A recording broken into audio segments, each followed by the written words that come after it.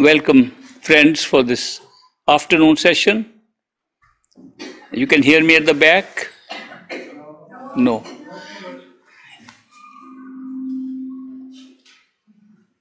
Can you hear me now at the back? Welcome, friends, for this afternoon session of this first day of our 3-day program in Surrey, Greater Vancouver area. I'm again happy to see all of you. And this is a moment when we can really look at our life and see, is our time come? Are we ready? We do self-evaluation before we ask anybody else. Are we ready? How do we answer that question? Have we done enough that we had to do here? Have we finished what our role seems to be here? Have we performed our duties that we were supposed to do here? Have we fulfilled our dharma, our duties, based upon our karma, which was our destiny? Did we look at our destiny, our pralabdha karma, what we were born with? Have we lived up to it and feel that it is done, that we have to now go back home? These are the questions we ask ourselves. And if the answer is yes, you've done what you could, this is no longer necessary to be here. Whatever you wanted to do has been done. You are no longer interested in doing anything more here. You're ready. If you feel, no, there's so much left for me to do, and I have to take care of so many things, then you have to stay here to take care of so many things and to do a lot of things that you have to do. So there is a certain time that comes in our life when we feel we are ready to go back home. It is not necessary for everybody to have the same time. Therefore, a perfect living master appears in our life and appears as a perfect living master only when the time is right. Otherwise, he's just a human being like anybody else. For those who are not ready, but merely curious to know what's going on, we are not interested in going back. There's no true home. This is our home. But we are curious to know what's going on. They will never see a perfect living master as anybody other than an ordinary person, because he will be an ordinary person. When such people will say, other people are saying he has something special, let's test him out. And they will go to test him out, he will always fail. Because he is not there to pass an exam. He is not there to prove anything. He is come to take the marked souls who are ready back to their true home. And that is why it looks very strange sometimes, these perfect living masters, sometimes they seem to deliberately say, yeah, we fail, you test us out, we fail. If you don't test them out, we pass. If you come up with love and devotion, they always pass. You come up out of a curiosity that I am going to examine, I am going to see, is he really a perfect master? Perfect master fails. Because he knows that the mind game is still playing in that person. He's not ready yet, but it is a curiosity, mental curiosity, that's brought him there. That is why we can never really test a master. He will behave according to our mind. He becomes a mirror of our own mind. When we are ready, he is ready. When we love him, he loves. We can see it, feel it. But if we are merely saying, let's test him out, then he fails in the test. If somebody says to a perfect living master, are you a master? He says, of course not. Am I? He might even say, do I look like somebody different? Just like anybody else. There is no difference. So this question of when we are ready starts from our own heart, starts from our own evaluation of where we are. If somebody says, I'm happy and I want to live here, go ahead. You lived for a long time already. A little more time won't matter. Supposing somebody says, I'm ready, but still something is pulling me. Then you are ready, but you are still to take care of what is pulling you. It can happen. It does happen in many cases that a person is ready for the spiritual path, for spiritual journey, but something else is pulling which one wants to detach, but is not able to detach. Sometimes it is children, sometimes it is wealth, sometimes it is some other item that pulls you back to which you are attached. And yet you are ready. It's only a little part of you is still being pulled. Major part is ready. In that case, a perfect living master will accept you and give you time to get over that attachment.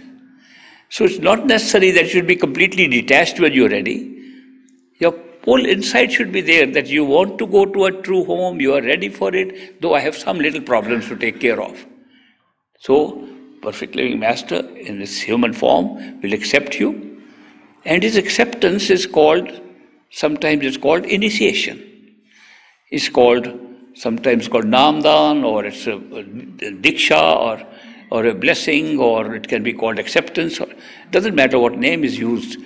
What happens during that initiation or acceptance is that the perfect living master says, I am now going to be with you forever.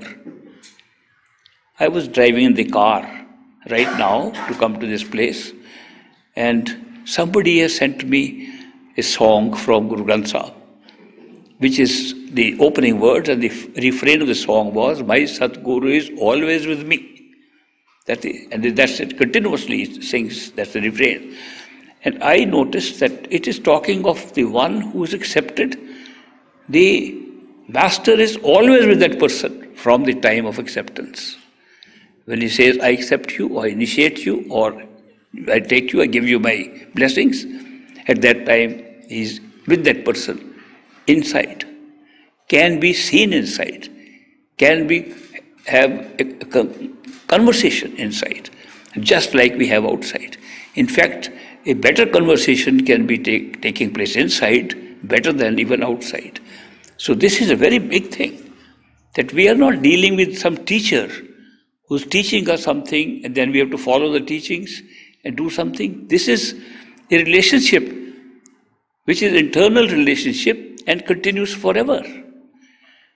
A master's initiation like that is forever, and it is not teaching. I remember in my own master's case, there was a very poor man who used to have visions of great master. He used to have seen somebody appearing in his dreams or in his thoughts maybe, that there was a man with a white beard who appeared. For a long time he thought that is Guru Nanak, because he belonged to the Sikh faith. And he said, Guru Nanak is appearing into my vision. He's trying to help me to do something. When the visions became more clear, he asked somebody who was also a satsangi of great master, follower of great master, I'm getting these visions. He said, these are visions of great master Baba Sawan Singh. He is calling you, and that's why you're seeing him. He said, really? I'll go. He had no money. He packed his few belongings in a piece of cloth and just tied them up and carried on his shoulder. And he had no money for a bus fare. He had no money for a train fare. He walked. He walked almost a month to reach the Dera. And the day he reached the Dera, it is just a coincidence that a few satsangis, including myself, were standing outside Great Master's house. And he was coming out of the door. As he stepped out of the door, we saw this man full of dirt and dust, and after all this travel, throw his bag and leap forward towards Great Master and put his head on his feet and said, Master, give me Namdhan, initiate me. And Master said, what, once again? He's seeing him for the first time physically. He said, what, once again? And then he said, you know, you were initiated a month ago before you left for the Dera. When you saw the vision, you were initiated at that time because of a previous initiation in a past life. And now you are come, I will give you the formal things about how to meditate tomorrow. So it's a great opening for us that initiation is not teachings. Initiation does not mean teaching how to meditate. Anybody can teach you that. Books are there to teach you that. People are practicing on their own so much meditation. That is not initiation. Perfect living masters are not teachers. They pretend to be teachers for the sake of our mind. We like to be taught something so we can learn. So they become teachers. But they are not teachers. They are coming because of our arrangement, because of our time to go back home. They come back to take us back home.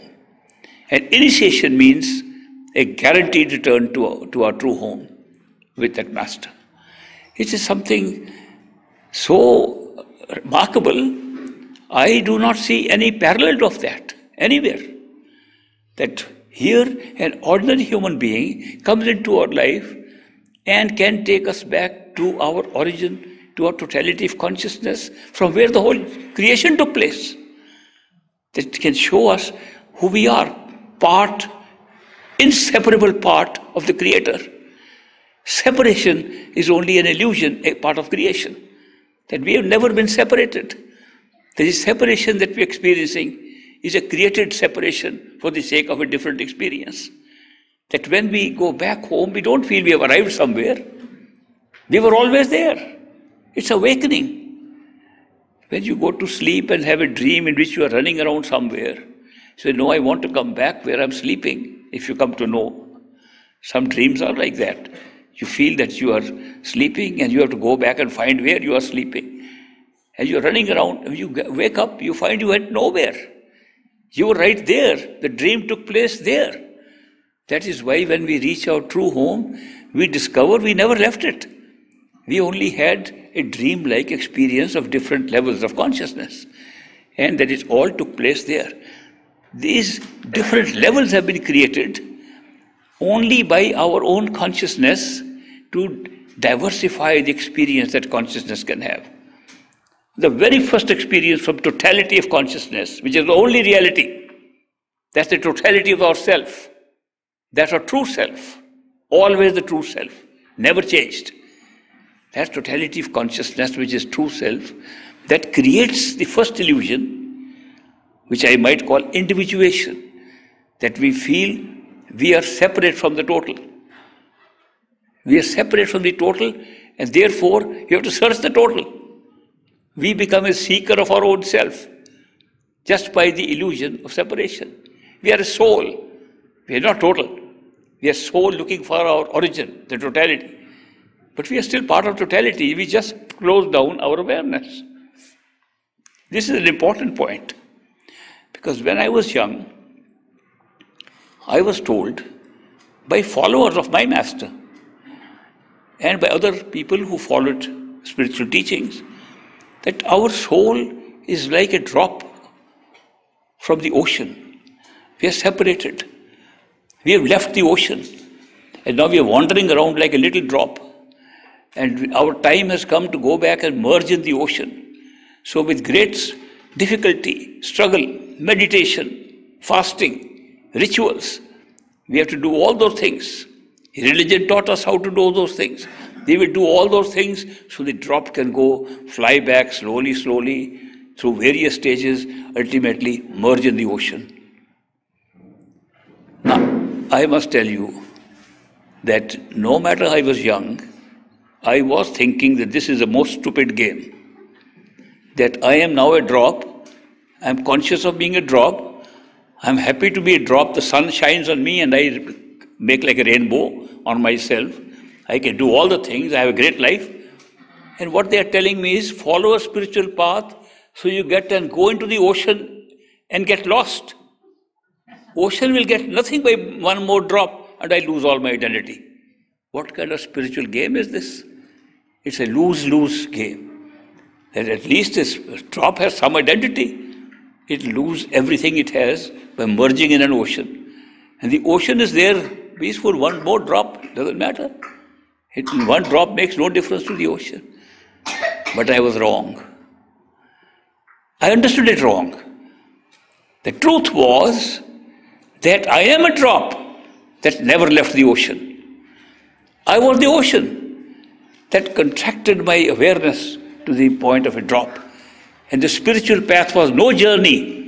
It was expansion of consciousness, expansion of awareness to a bigger drop, to totality of the ocean. It was always the ocean. Then it made sense, because now the spiritual path means my real identity is not a drop. The real identity is the ocean. And I have just, for the sake of an experience of separation, become a drop. And when I realize I am a drop, it's for an experience, I go back. What experience do we get? An ocean trying to become a drop, what experience can it have? It can have an experience if the ocean is not merely the creative power, but is also love. That's why they say God is love and love is God. Why do they use these phrases that God is love? Because it is love. Now, there is totality of love. Let's replace the word ocean, let's replace the word God. There is totality of love. And not what experience what is love. It becomes the many. The many can experience love between themselves. Love becomes an experience. Otherwise, it's just love. So the creation of a separation was to have the experience of our own nature as totality. That's beautiful. That the love that was total could be experienced in this form. And all other forms of experiences that were created through the mind, through the senses, through the physical body, were also to be used for experience of love.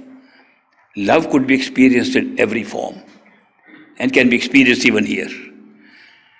But we made a little mistake, a small mistake when we came to the physical plane, that instead of taking love what it was, which is oneness, the understanding that we are together and one, that we have not really separated, it's only an experience of separation. Love removed the separation. That was the intention.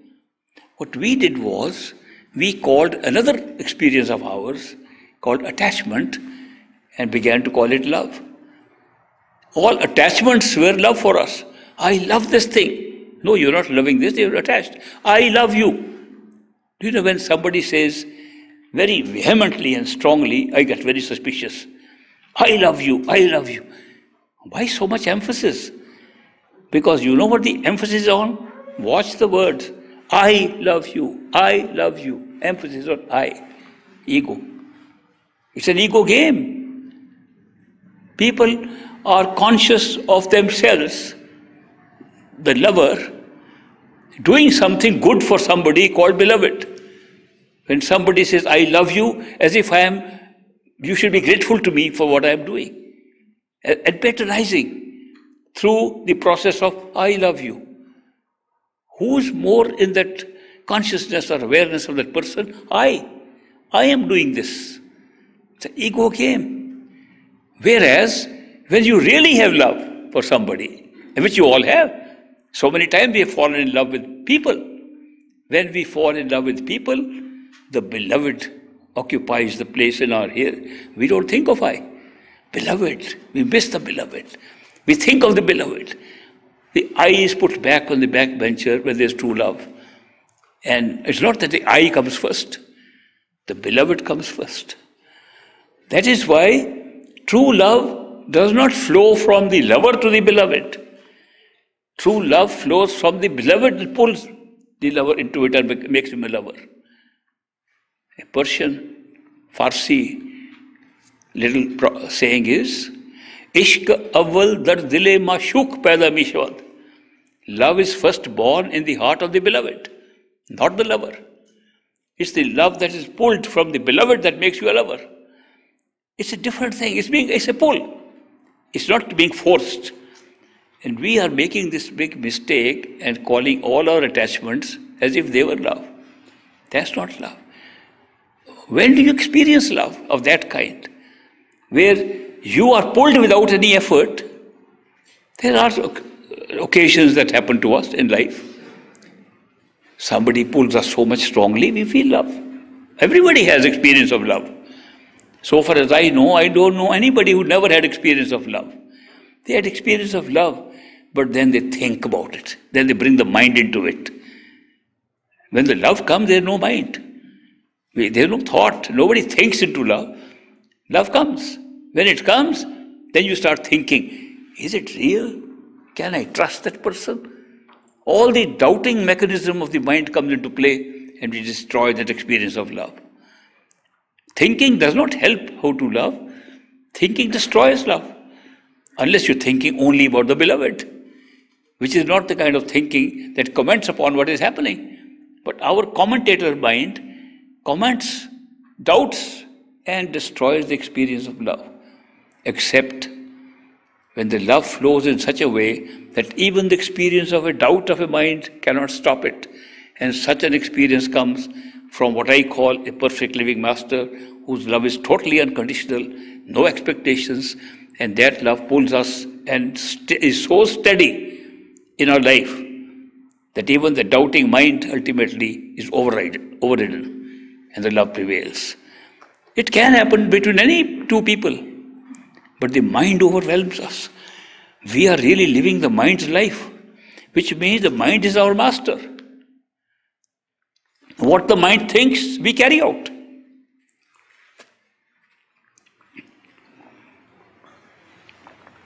It is so sad that something given to us to be of service to us, a servant, has been given to us to help us. The mind has been given to us as a servant, as a slave, that whatever we tell the mind, it will do. Mind think of this thing, mind will think. Mind communicate this thing, it will communicate. Mind speak up this thing, it will speak. It's very fond of speaking, we call it thought. Thinking is speaking of the mind. Mind speaks continuously. We give a little hint and it keeps on speaking. It never stops speaking. That means never stops thinking. And those thoughts, we listen to them and start acting upon them. Little realizing that those random bizarre thoughts that are running in the mind are not our instructions to the mind, are not our using of the mind. We are being used by the slave now. We become the slaves of something that was given to us as a service to us. Mind is a great servant if you use it. I can tell you even now, use your mind from tomorrow and see how wonderful it is as a servant. But as a master, it's terrible. That if all the time the thoughts tell you what to do, not thoughts that you have directed the mind to think, but let the mind think and what it says, you follow.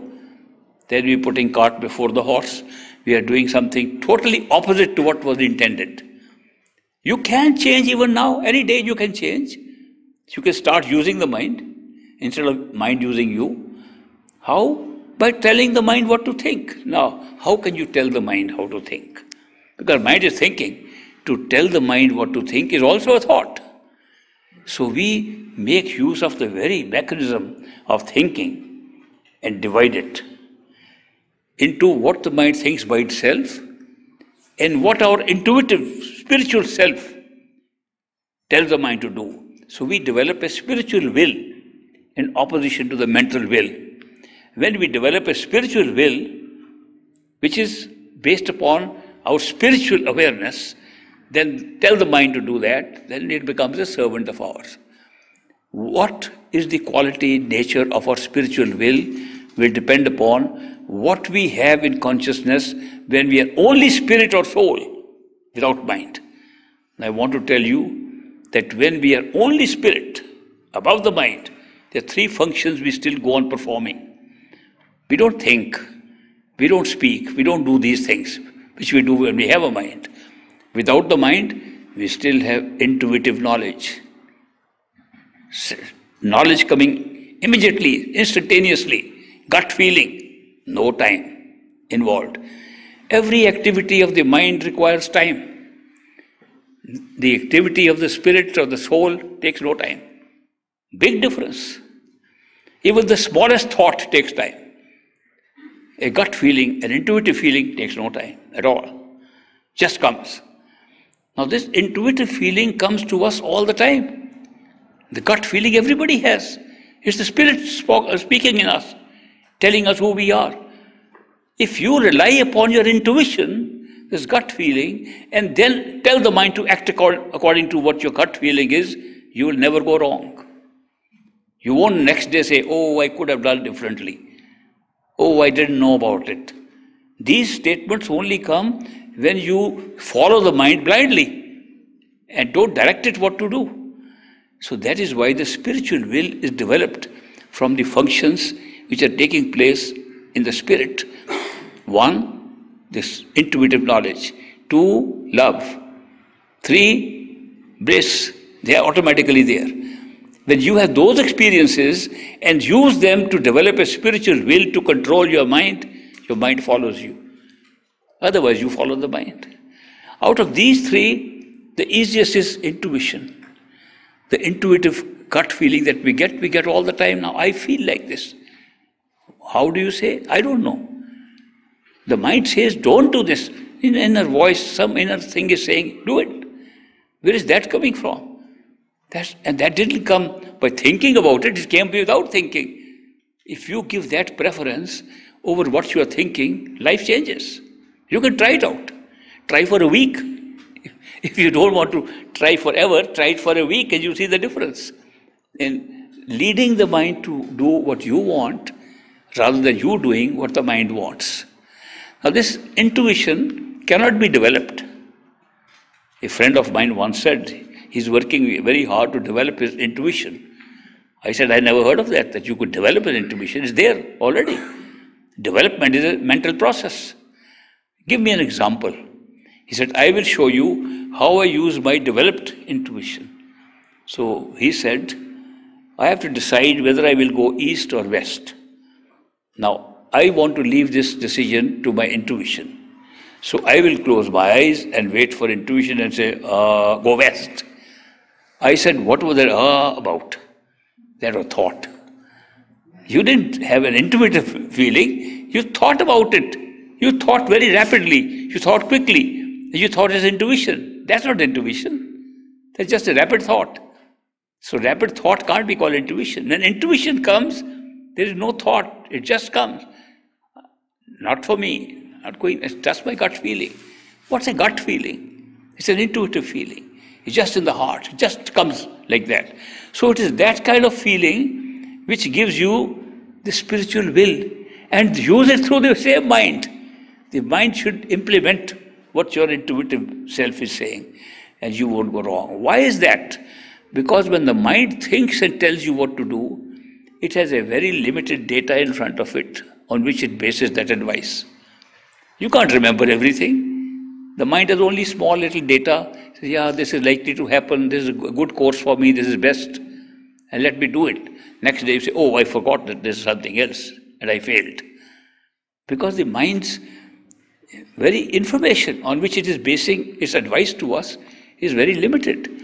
Whereas intuition is not coming from that basis at all, it's coming from the information stored in you for several lifetimes.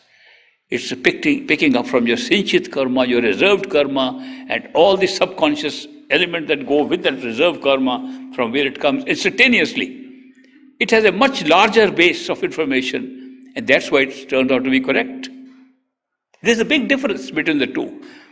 That is why, as you go further with the use of intuition, your life changes.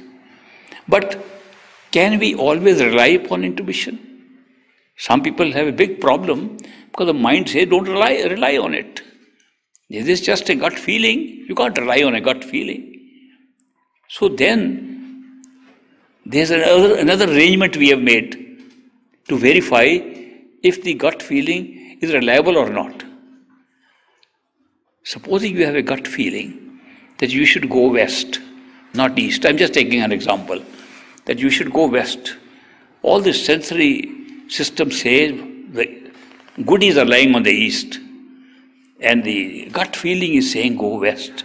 The intuitive feeling is saying go west. You are in a dilemma.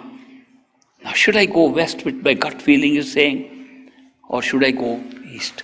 You're driving and a billboard comes in front which says go west. Nothing to do with your thought. It's just a advertisement for something. Go west. As you say, where did that come from? Where did that ad come from? Or you're reading a book and it says, in Western societies, opening page. Where's Western coming from again? These are called coincidences. A coincidental happening outside will confirm your intuitive self inside. It's a continuous process. Therefore, when these both take place, it confirms that your intuition is the right thing to do. And this will happen all the time. If you live a life like that, you will see every day, all the time, you'll get these coincidences. So many people have told me that since they came on the spiritual path, these coincidences have increased a lot. What is a coincidence? A coincidence merely means the happening of two events which law of probability says it would not normally happen, but they happen. That's a coincidence. You say, how could that happen? How could I meet this friend saying the same thing?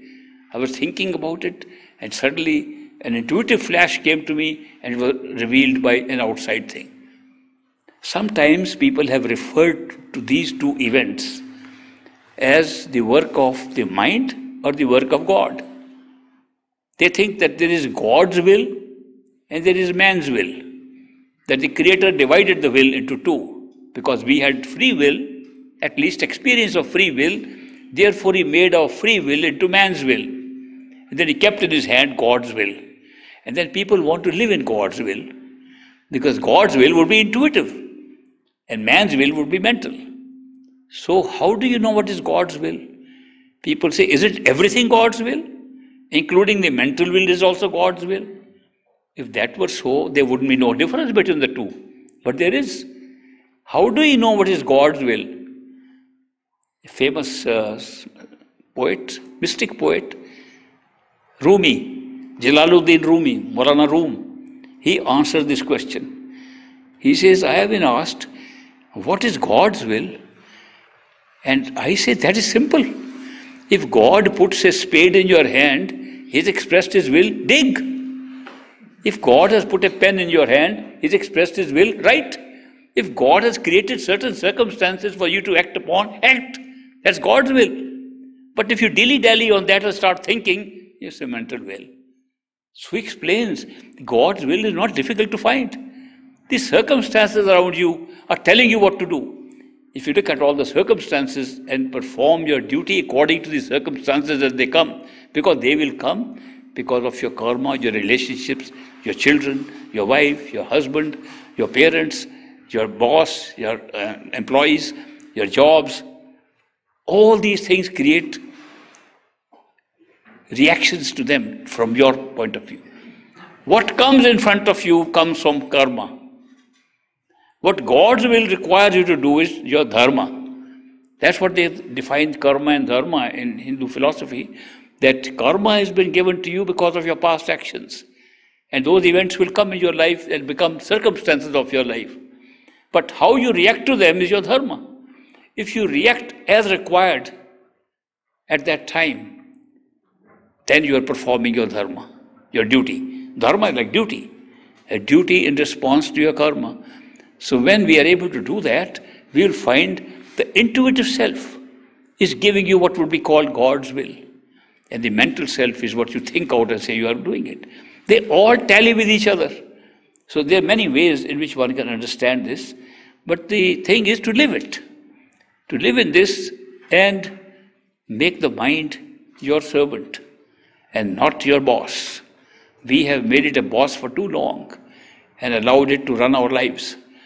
We have made it such a strong boss, we even forget who we are. We have started thinking we are the mind. We have almost identified ourselves with our servant. When we think, we say, I am thinking. That's not a true statement even. When you say, I am thinking, that's not correct. I, the soul, the consciousness with the power to make anything alive, am making my mind, which I am empowering with my life, to think.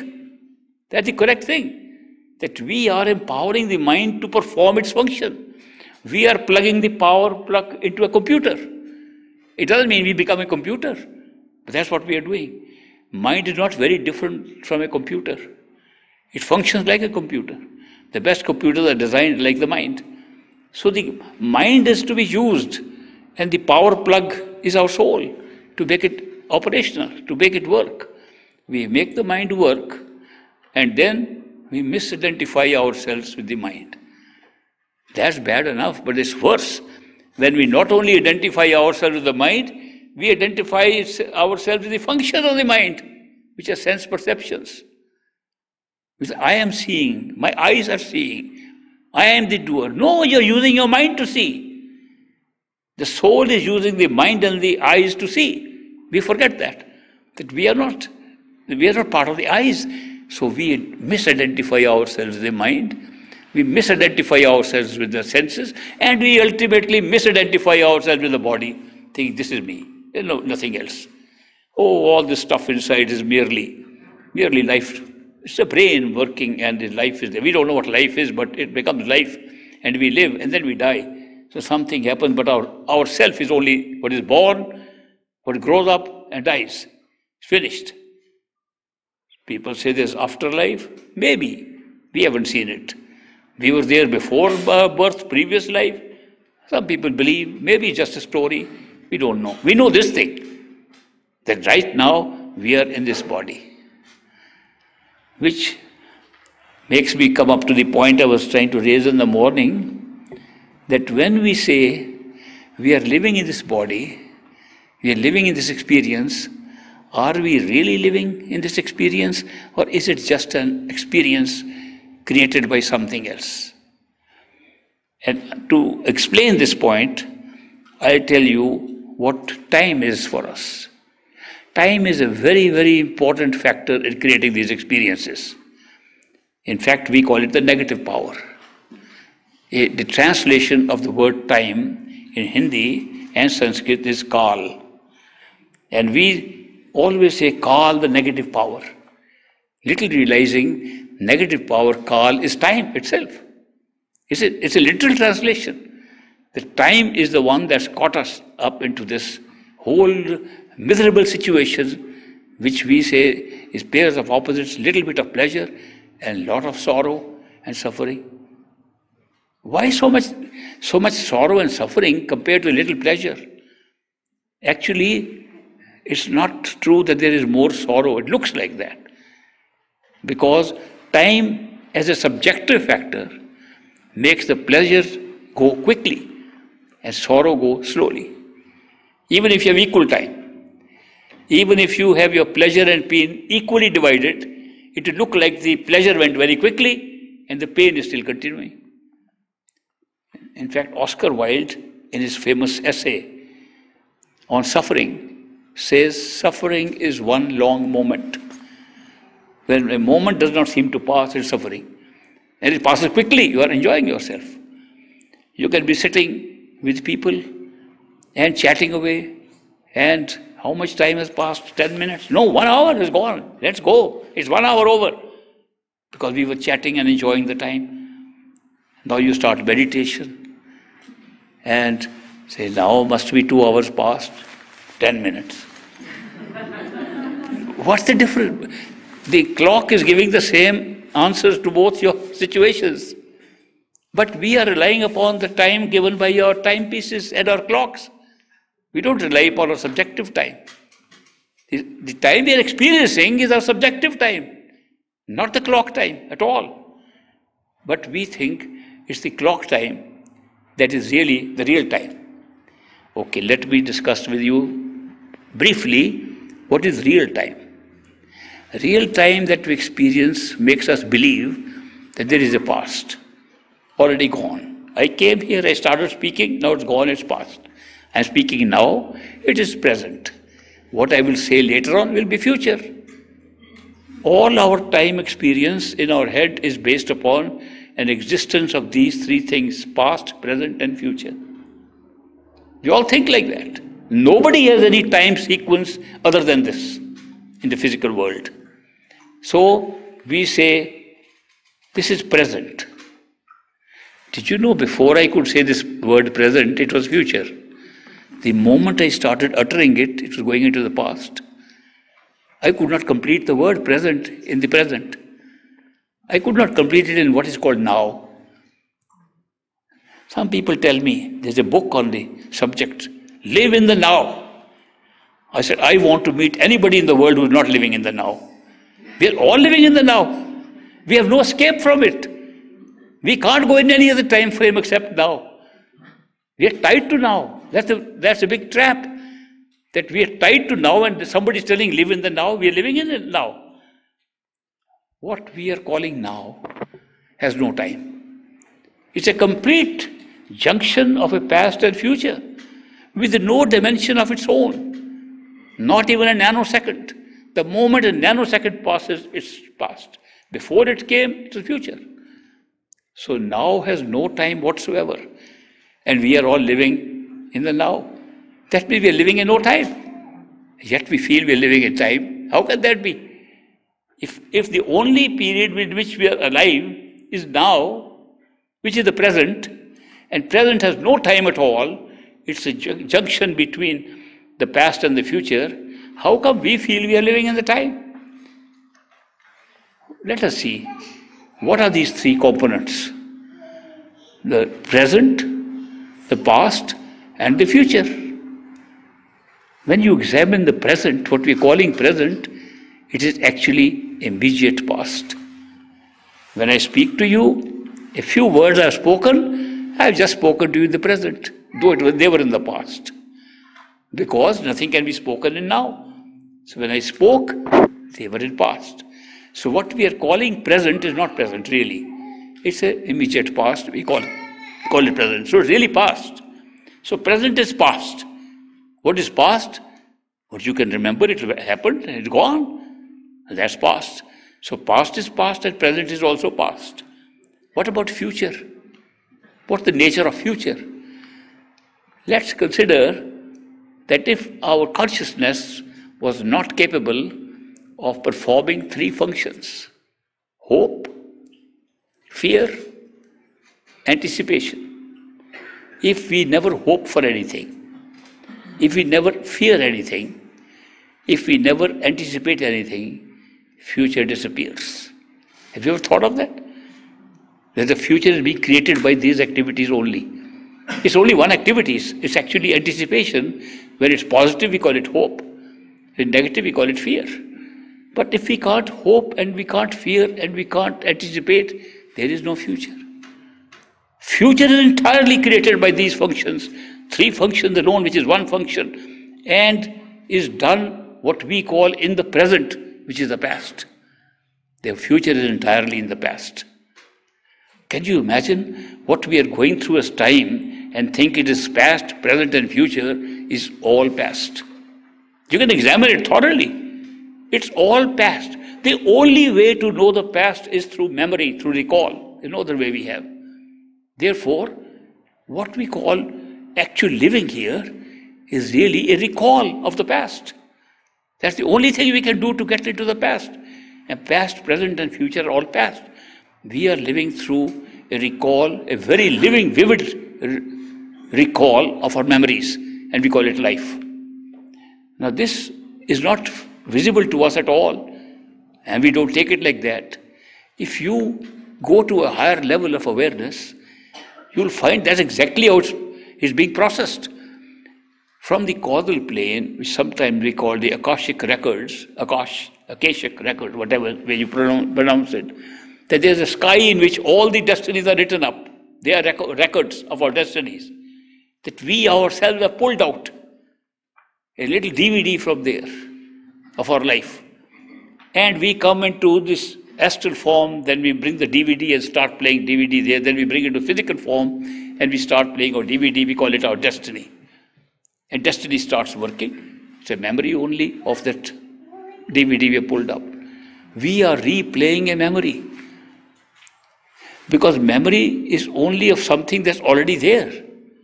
You don't create memories as you go along. Therefore, we don't create anything here. We are living in something that's already pre-recorded and made into a memory chip or something, put into our consciousness, and we create a whole sense of past, present and future through the memory.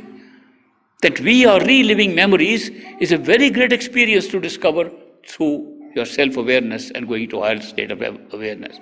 So your whole concept of life will change with that experience, because we are trapped by an illusion that present is real, past is real, future is real, because the events seem to be so connected with each other through cause and effect. That's the secret. You connect these memories by cause and effect, they become real. That's the law of karma. Karma is the most complex law. People just define it very simply: action, reaction. Whatever you do, if you do good things, you are rewarded. Do bad things, you are punished. It's not as simple as that. Karma is so strange that our thought and intentions is creating karma, not actions. Karma is not that the action has to be performed in order to have karma. The intention to act creates karma. When you act upon the intention, it becomes a deeper karma. And the reward and punishment goes according to your intention as well as your action. That's a big difference. See how much intentions we create every day. We are constantly thinking, I wish I could kill that person. But you don't kill. You're too afraid of getting killed yourself. But you have created a karma of intention to kill. This will remain. I hate that person, but society says I should love him. Okay, I love you. Ugh. What? We do this all the time. We do these things which make us create karma at such a rapid rate. It's unbelievable how quickly we create this karma based upon this whole concept of time and this time frame and events all the time.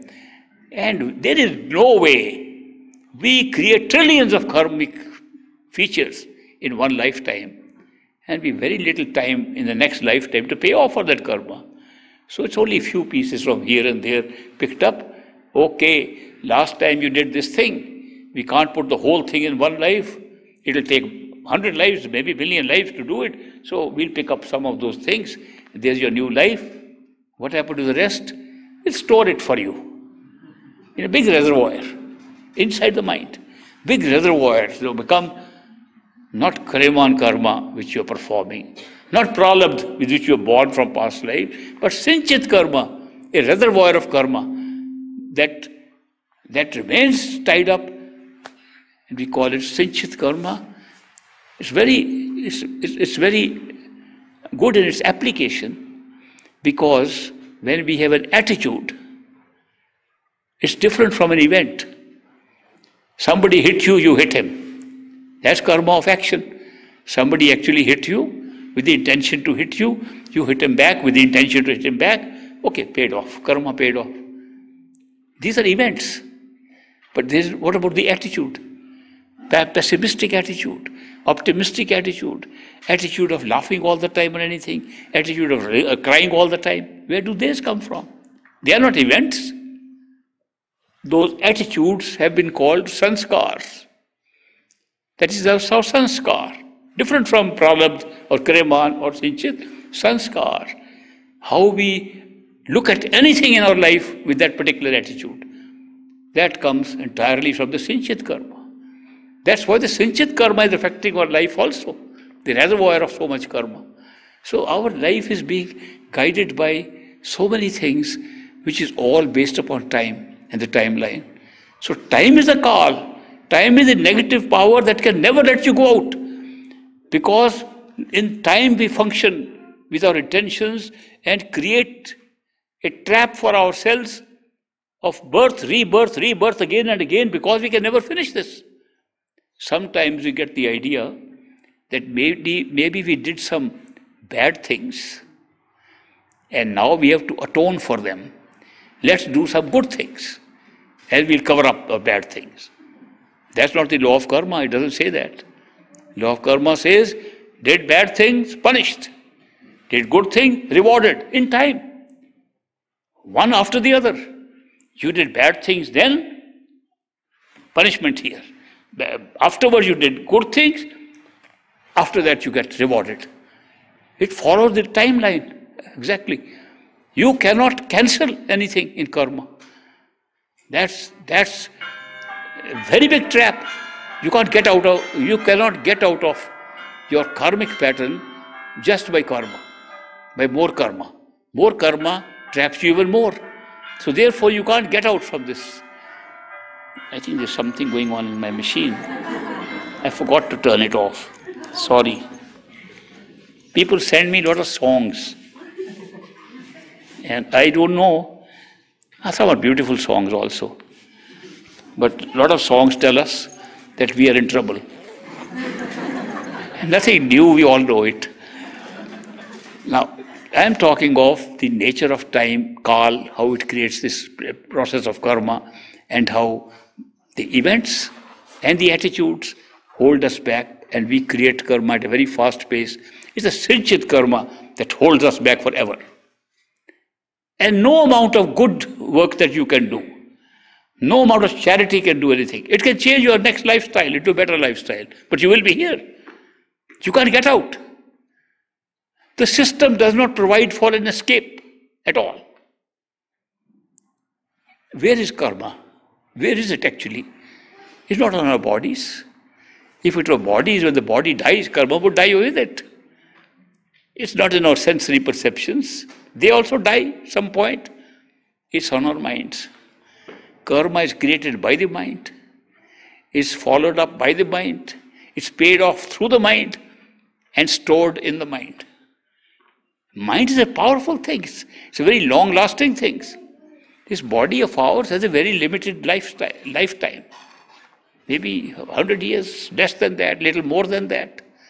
And the inner self, the sensory system which constitutes our suksham sharir, our finer body, our sensory body, has a lifetime in physical time, 1,000 to 3,000 physical years. Still a short period. The mind lasts 3 to 5 million years of physical time, one mind. In one mind, you can have so many lifetimes, both on the astral plane and the sensory plane and in the physical plane. The whole storage of this karma takes place on that mind, which has a long life, and we keep on having the same mind, carrying the karma from one life to another. It's not paid off by the body or paid off or cancelled by our astral self. That is why it is so deep-rooted. And this is the big prison in which we are. This physical world is a small prison compared to the prison of our time, of our mind and time. They create a prison forever. No escape. You can examine it if there's any escape anywhere in the system. The system is foolproof to not let you escape from it. Do good, get reward. There is a saying in Punjabi, Tapo Raj, Rajo Nark, Narko Tap. Tapo Raj is a cycle, 3 points. You move with 3 points.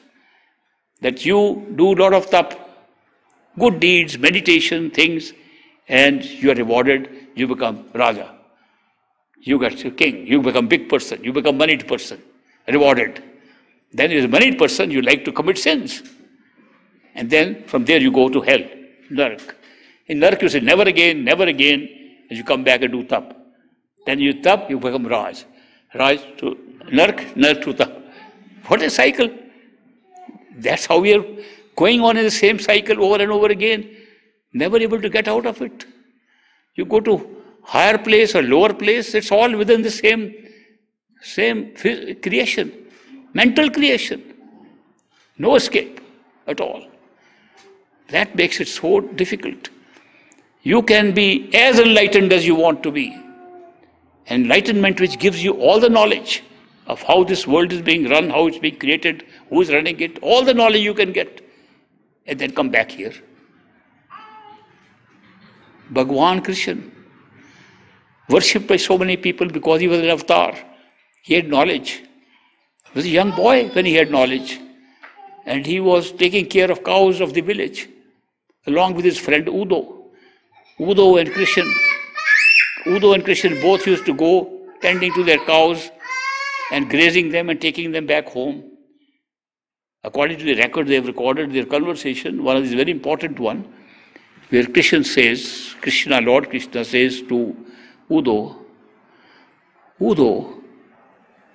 Karman ki gat nyari se. This is the language they use where Krishna was born. I heard it there. I went to the place where Krishna was born. And the area, Vrindavan and all that area, is toured that area to see how people are remembering an avatar that was born there. So I saw that the poor people there are very happy because they sing these songs. And this is the refrain of one of the songs. Are udo karman ki gat nyari se, which means, Udo, you don't know the nature of this karma. And then Udo explains to him what he's talking about. He says, there is an ant crawling here. Do you, Udo, see that ant crawling here? Looks like a little insect. Once it has been Brahma, the creator of this universe. Once it has been Indra, the ruler of one of the big heavens in the astral plane. And because of his karma, he still become an ant after that. That when he had such great deeds to do, he became the creator of this whole mental universe. And because of his past karma before that, he had to become an insect today. He said, there is no way to get out. The nature of karma is not understood easily by us. We always think there can be atonement. And many people do come to us. They say that for your bad karma, we can pray for you and get rid of your bad karma. All they want is a little fee. In India, they want a lot of rice and they want some little cash also and some other goodies, and they'll pray for you to get rid of your karma. And you add, by giving them money, you add more karma. Next time they have to give you. In this country, United States, where I am living now, they are tele-evangelists. They come on TV. For all your sins, we can pray for you. Just send $25. Or if you want better service, $50. If you want your sins to be washed off faster, $100. It's great business. You add more karma by doing this. There is no escape like this. So there is no atonement system in the law of karma. How do we get rid of this karma? How can we escape? Is there any way to escape? Only one way that I am aware of, to be pulled beyond the mind and leave all karma behind. To go back to our original state, when we were never the mind. We were souls. Go back to your spiritual self. There is no karma there. Everything we leave behind, because it's all on the mind. To go beyond the mind is true spirituality. The spiritual path I have been sharing with you since morning is not a path of going and giving inner experiences. Some people say, I have great inner experiences. I see a lot of colors and lights. I said, if I hit you on the head, you'll see them again. What is this? You call it spiritual experience because you saw some colors when you were closing your eyes. You can press on the side of the eye. You can see even the inner part of your retina. Do you know that? You can push your eyes back and forth and you change the shadows coming into opposite colors. These are simple optical things that are happening here. Is this spirituality? To say, I saw something in my dream. You're still dreaming. How do you raise your awareness beyond the mind? You can't do it. There's no way to do it except by being pulled by somebody who's beyond the mind. That is why this path comes down to only one thing: love and devotion. That's the way. Love and devotion. Love that pulls us, devotion is our response to that love. These two words are always used together, love and devotion, love and devotion. Why? Because love is pulling us, and our being pleased and happy to please somebody who is our beloved is our devotion. If you live a life of love and devotion, you are a spiritual being. If you want to meditate, do it only with love and devotion. Mechanical meditation does nothing. I'll tell you my personal experience with a friend, a colleague of mine. He's passed away, so I can even give you his name. His name was Hira Singh. Lived in Ludhiana. He had a foundry. He was initiated by the great master. Same Satguru I followed. He was given Naam Dans. He was given initiation by the same master. Many years have passed. He was living separately. I was going in my civil service, posted very far away. He was running his foundry and his little factory in Ludhiana, in a little town. But he was a very good disciple. He did his meditation regularly. He observed the vegetarian diet which was prescribed very regularly, being very conscious of it. He led a very nice moral life. I must confess my life was not like that. But he was really a puritanical satsangi. That means pure satsangi. Follow the instruction to the letter. One of the masters, not from the dera, from another dera nearby, came. All the masters came to his house. He had a big house. And they used to have satsang, the discourse in his house. A big lawn he had, so they would put up a tent. Master would come and 200, 300 people would attend the satsang in his house. He invited all the masters. They came to his house. They gave satsangs. He was very happy. He was very blessed. One day, I was in the United States. I took a friend of mine who was working with me here and was following the spiritual path. I took him to India to show him my childhood memories of the Dera and other places. Ultimately, I said, I will take you to Hira Singh's house. He is a colleague of mine, initiated by the same master. When we went there was satsang going on by another master. So we stood outside. The master recognized us and called us. And I went up, I knew the master. That particular master was a wrestler, actually, and he became master, and there's a lot of story about that too.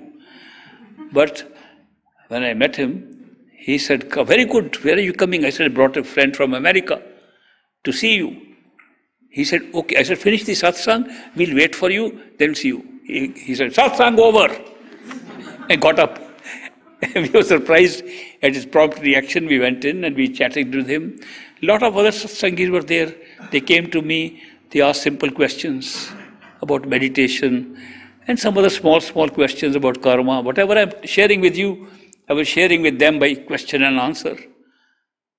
And then Hira Singh took me aside and he said, I have a question. I said, Hira Singh, what is your question? My question is that we are both initiates of the same master.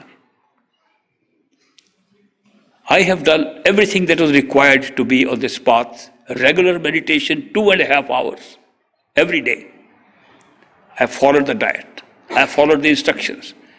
I have got nothing inside. I have not seen anything inside. People talk about it. I read it in the books. I never got anything inside. It appears from the way you talk, you must have got something. Otherwise, how can you answer these questions? I said, Hira Singh, I want to let you know a little secret. The secret is, I don't give answers to people's questions. When they ask me a question, I ask my master inside. Master, this is the question, what is the answer? Whatever answer he gives, I deliver. People think I am giving the answer. They don't know my secret. He said, my question is, ask your master, or my master too, ask our master, why there is so much discrimination that I followed his instructions to the letter and got nothing. And you, I don't know how much you followed your instructions. I didn't, okay. That's on the side. And you didn't, or you did, but you got something out of it. Why this discrimination? I said, look, this is a very difficult question. My master also takes time to answer difficult questions. I'll put it to him. And when he delivers his answer, I'll give it to you. He says, go inside. We'll give you a private room. You have a contact with your master, meditate and talk to him and give me answer. I said, master is not so free that any time you can call and get answers. He takes time. He says, how much time will the master, great master, take to give you an answer to my question? I said, normally about 6 months. You know why I said that? Because my next trip to India was six months. I must tell you I try to be a little clever. But don't call it cheating. I said it takes 6 months. Anyway, I satisfied him for the time being. I came back to United States. I went after 6 months. I visited him again. I said, got the answer. Answer I got for you. Answer was very simple. They gave you the answer when you went to them. Every time you went to Great Master, you put the same question to him. Why am I not making progress? And what did he do? He smiled and said, no, continue your meditation with love and devotion. You went to other masters and you put the same question to them and they gave you the same answer. They smiled and said, continue your meditation with love and devotion. You didn't understand their answer. You continue to meditate without love and devotion. You continue to meditate mechanically, thinking it's a mechanical process, that you just have to put your attention there, you sit there and everything will happen. Nothing happened. Because this is a path of love and devotion, not of mechanical meditation at all. And I said, masters tell us an example that if you are preparing butter, you know, in India we prepare butter by using milk or curd and just using madani, something to stir it with. And they say if you keep on stirring that in water, butter will never come out even if you do it all your life. But if you do it in a proper way with the milk or curds, butter will come. He said mechanical meditation is like churning that madani in water. It doesn't have real value in a spiritual path. You are doing this for 40 years. You have been doing this. Didn't work. I brought the answer to you. Please remember this answer. I'm going to come back in 6 months again to check out if it worked. So he came back to the United States, and next visit I visited him again. He made more progress in 6 months than he had made in 40 years. I am emphasizing the importance of the real thing in meditation is love and devotion. Without love and devotion, it's hollow, mechanical. But many of us are caught up in that. We think it's a mechanical or mental exercise. It's not. It's a spiritual exercise. You want spiritual results? Then do the spiritual way. That's with love and devotion. How many of you would actually like to meditate with me while I'm on this visit? Very good. Tomorrow we'll do it. If you are really interested, tomorrow we'll meditate. I'll tell you how it is done effectively and tell you how it is done with love and devotion. So expect results tomorrow. Tonight prepare.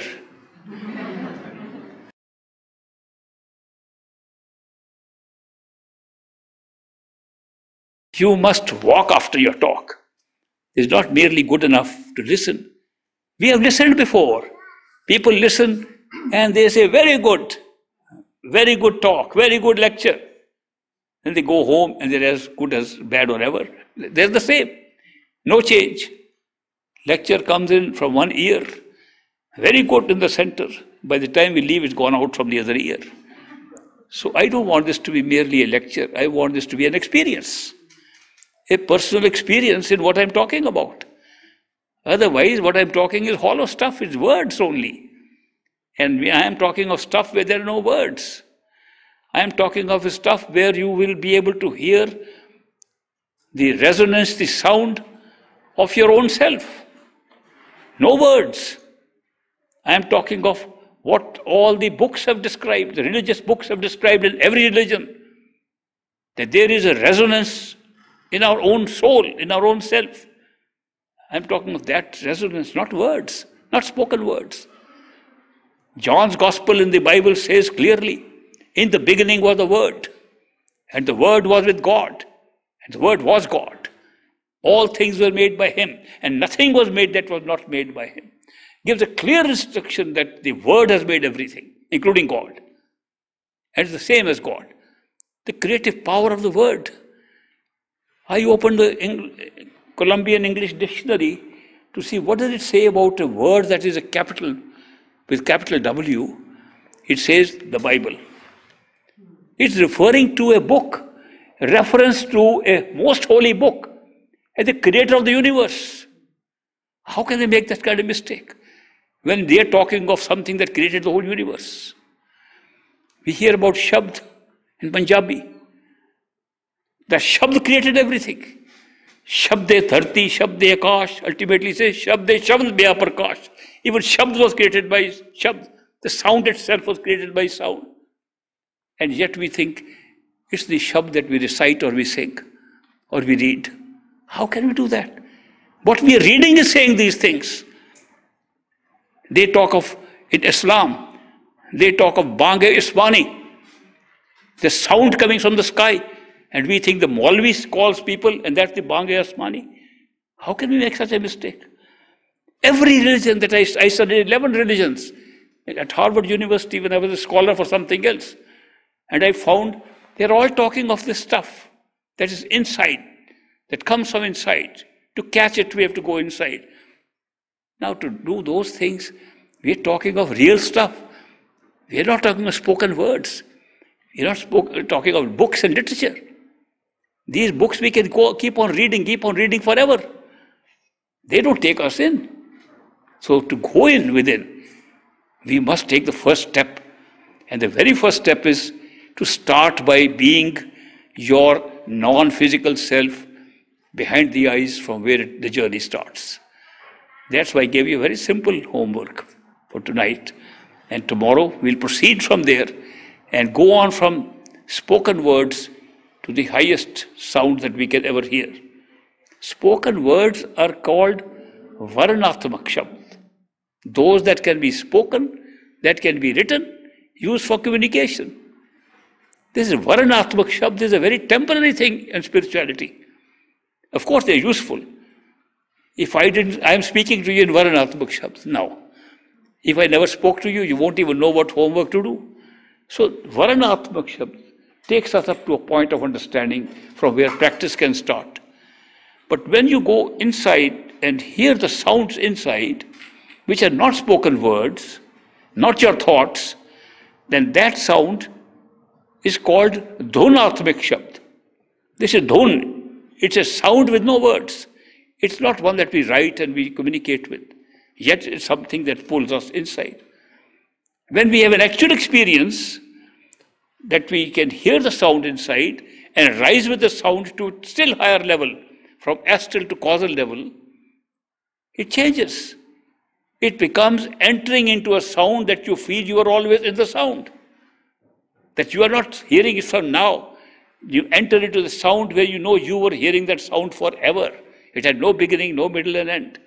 The Dhunatmak Shabd becomes the Anhad Shabd, which has no beginning, no middle and no end. And your experience is that. Then you go even higher, beyond the mind, by the pull of a master's perfect unconditional love, and the sound changes again. It becomes Sar Shabd, as described, Sar Shabd. Real creative sound, you find that is not a sound, it's the creative power that's creating you and everything else. It's the sound of spirituality of the soul. And that doesn't end there. You can go and merge in totality and find that we call the same thing as Sat Shabd, the true sound, which is the same thing as totality of consciousness or the creative power. These are experiences that can start from here. That is why this particular way of getting to know yourself has been called the Surt Shabd Yoga, to distinguish it from other yogas. There's so many yogas involving only physical exercise. There are yogas that can give you peace of mind by withdrawing attention. There are yogas that can take you higher up to mental levels. But this is the yoga that takes you beyond the mind, beyond all these. So I have practiced all others also. That was a challenge given to me by my own master. Find something better. So I looked for something better. That's why I tried all these other things too. Ultimately, I found out that the best thing I could use was the Sut Shabd Yoga that can take you to the highest place, if practiced properly with love and devotion, under guidance of one who already is aware of this thing. Period. So that is why I am talking of that stuff. Not lectures. We can hear lectures and read books all the time. They don't do anything except to make us more egoistic. I have read more books than you. We argue, no, I know more than you because I can quote more things than other people. At one time I could quote almost half of the Guru Grantha. And I convinced my friends, you tell me, I'll give you an answer from your own scripture. That is quotations of books. That doesn't take you inside. It's just outside. More ego. I know more than you. And this ego is itself an obstacle on the spiritual way. I-ness keeps you divided. Then you say, you are stating your current situation of imprisonment in time and ego. You have separated yourself. There is no real I. There is only one. How can there be an I? When there is no separation, how can there be an I? The ego, is a block in our spiritual development. And when we read too much, we hear too much, and we know too many words, we develop a more I, bigger I. That doesn't help. The smaller the I it is, the better it is. But as one word of caution about this small I. Somebody says, I am the lowest of the low and the humblest of the humble.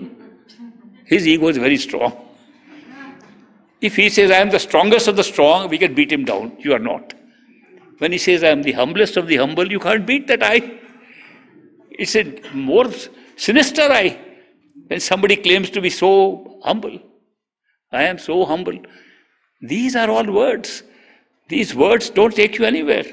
So that is why rely upon a practical personal experience which gives you an insight into your real self. That's why I'm willing to do meditation with you, to show you what I'm talking about. Give you a little homework. Practice sitting there. It'll make the tomorrow's exercises better.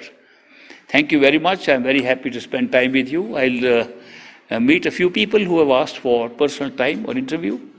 And then I'll see you tomorrow at 11 o'clock or so again. Thank you.